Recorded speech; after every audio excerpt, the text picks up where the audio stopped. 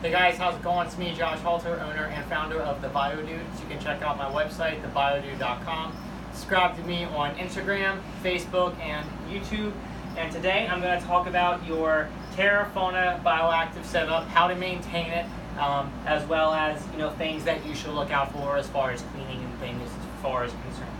So my handmade Terra Fauna is available in 2 different sizes. My first is my 6-quart size, which is about 1.5 gallons. And then I have my 36-quart size right here, which are the nice large bags. And then on top of it, as far as additions that you can use to make the soil function more properly, as well as help put more nutrients into the soil. First thing is my my AAA sphagnum moss. And what I like to do with the sphagnum moss is put about half of the bag and mix it in with the fauna. So that way it helps create air pockets as well as create nutrition for your substrate as it breaks down, providing food for your cleanup crews in your BioShot, as well as helping your plants root a little bit better. And of course, you can put a little bit on the top to help raise your ambient humidity levels in the terrarium itself. And then of course, here's your staple leaf litter, which you use to break down to provide fuel for your terrarium. Some additional things that you can use are my southern palm bark and my cork pieces. My bugs absolutely love them. Your springtails and isopods. What it does is they break down and provide food for your substrate. And another thing that's nice about the cork is that, especially for the BioShot, this will pretty much become a microbial sponge that just sits in the soil and just keeps emitting positive bacteria and funguses when used with the BioShot, because it acts as a great catalyst. That goes for your cork bark pieces in your terrarium as well at the base layer that are touching the substrate. You mix this in with your substrate, it can really help jumpstart your bioactivity. So, as you can see what I have in front of me, I have an 18 by 18 by 24 Crested Gecko that has been in here for a long time.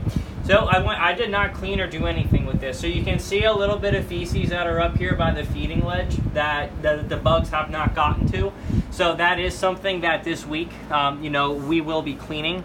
But the rest of the terrarium itself has been set up for over a year, and it has not ever been cleaned whatsoever.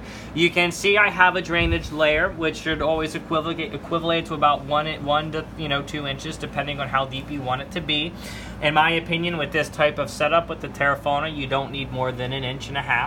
And then you have the Terra Fauna right up top here with some sphagnum moss. In this terrarium, of course, I have the BioShot as well as the springtails and isopods for my bioactive drivers. There's a lot of creeping fig growing in here with some dragon wing begonias, which I'll be selling some of this stuff really soon. There's some ferns and some other cool stuff. With that being said, the overall maintenance with this terrarium is that it gets misted twice a day for 45 seconds at a time. So it's misted for a total of 90 seconds a day.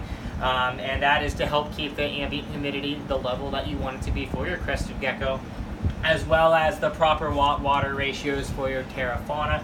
You can see that this tank has been set up and there's not a lot of water at the drainage layer. It's only up to about here, which is great for a tank that's been set up for a year while maintaining the 60% humidity to 70% humidity spikes throughout the day that these animals require.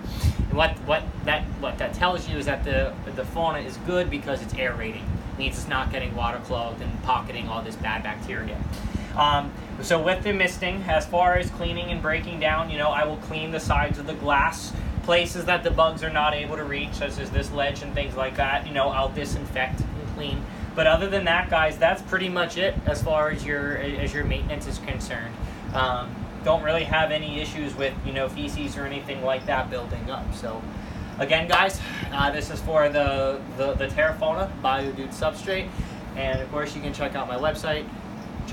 Check me out on social media and do the bides.